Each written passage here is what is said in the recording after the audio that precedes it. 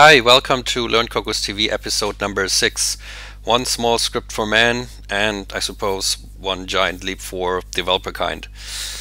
I'd like to give you a demonstration of KoboldScript today, how to create a scene with Cobol2D and animate stuff. And I hope I still have some time at the end to show you the Cocos2D Webcam Viewer, which I upgraded to use asynchronous texture loading, and maybe a few words about the new Cobol2D release. So let's get started with KoboldScript. I already prepared a script file, which is an empty scene, and if I run this, I just get, well, kind of expected, an empty scene here. I used a Mac build for this example because it loads faster than the simulator. So let's add a sprite here, which is done by just writing sprite, and let's see, what do we need for a sprite? We need, of course, or we may need a name.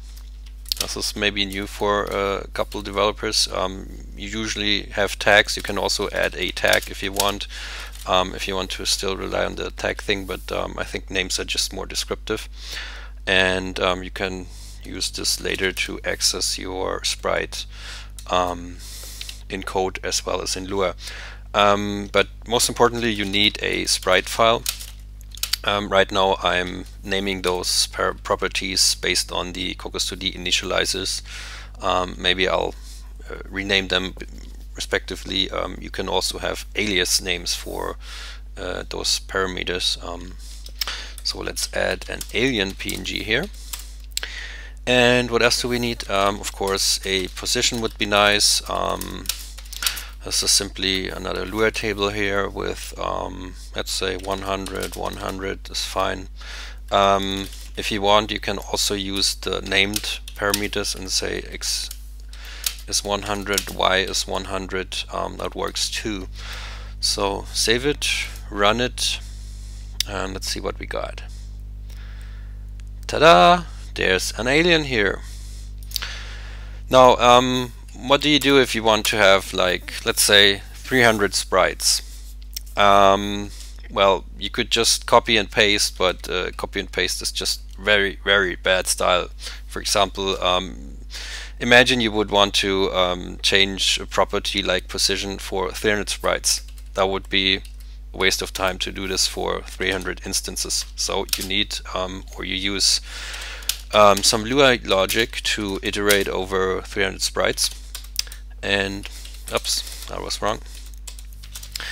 And create simply 300 sprites. Now we need a extra table for this. Local lots of spiders, because I'm adding spiders. This creates a new table where I can add those sprites in, and I just use those lots of spiders. In case you're wondering, this editor is Smultron. Sorry, Smultron is the other editor that I use. This is Sublime Text 2, of course. And I think it's pretty neat for Lua editing, except for those indentations. Need to get them right. So, again, I need a sprite file. This time I use spider PNG. I take a position, which is a random position. Don't worry about this. I just created a Lua function over here. That's why I have calling do file spider Lua, and I have this random velocity, random position functions here, just to make this demo a bit faster. And I suppose I could give this a name too. Don't have to, but doesn't hurt.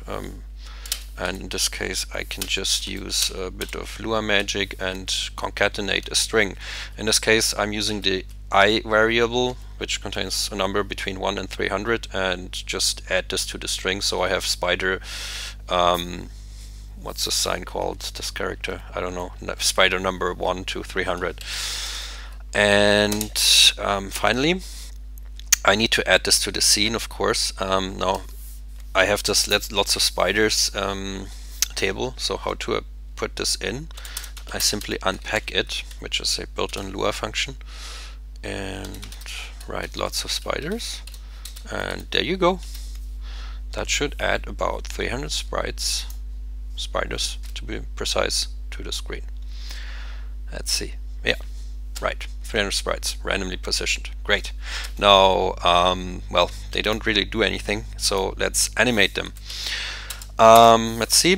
For animation, or specifically for anything that acts on a node itself, I have those abilities. Abilities are similar to actions, except that they don't vanish, they don't go away when they've done their job. Abilities are basically actions that keep on running, and one of those actions is a movement ability, or one of those abilities, whose only parameter is a velocity, which basically animates the node just by adding a velocity every frame.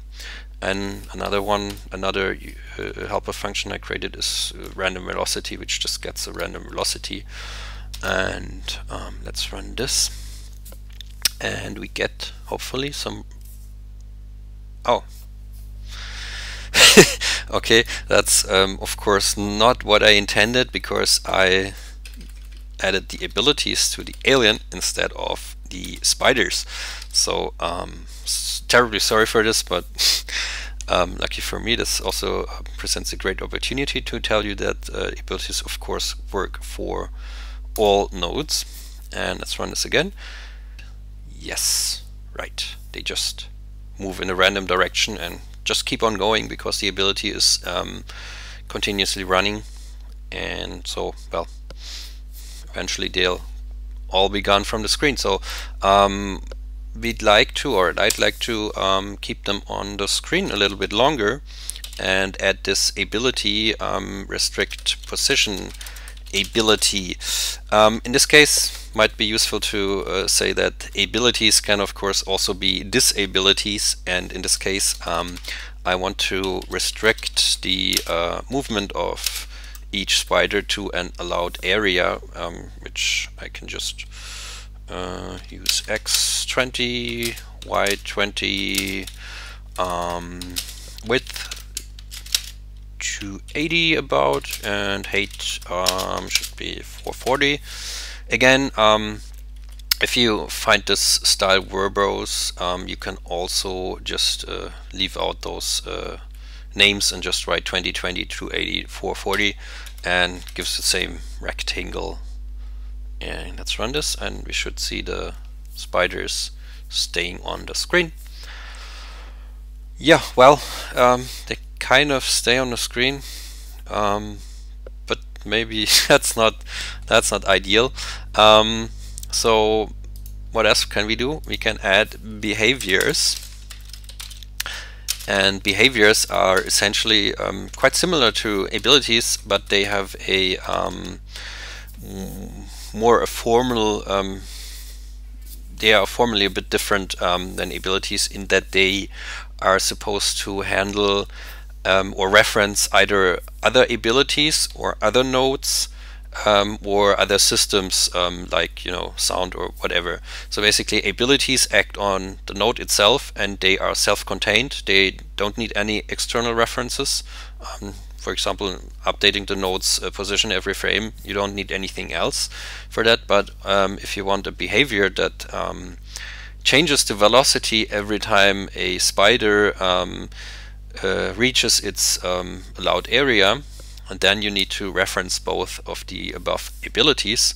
And for that I have the invert velocity at movement border behavior.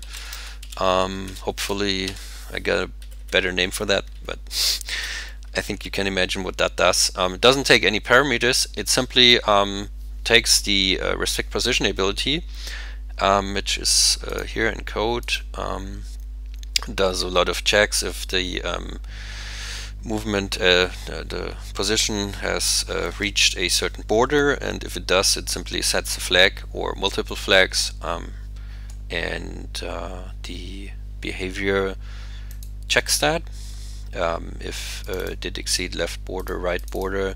It takes the movement ability and inverts basically the velocity of that particular direction or axis. So with the velocity and movement border behavior added, we should see bouncing sprites here. And voila, you got it. Bouncy sprites, bouncy spiders.